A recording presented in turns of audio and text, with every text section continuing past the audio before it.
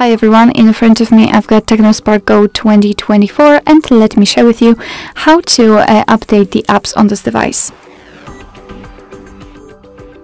Let's start with making sure that you've got the internet connection because it is required, and then we can enter the Play Store.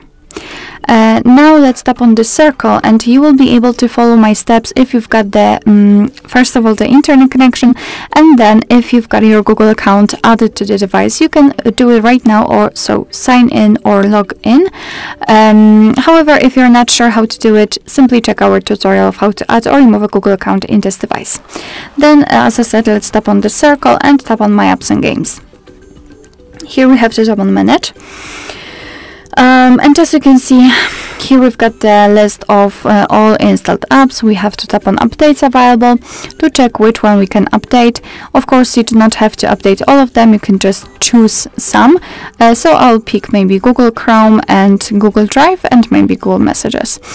So after marking, just tap on this update icon in the right upper corner, and from now on your device will download the updates, and after that they will be successfully installed and automatically updated.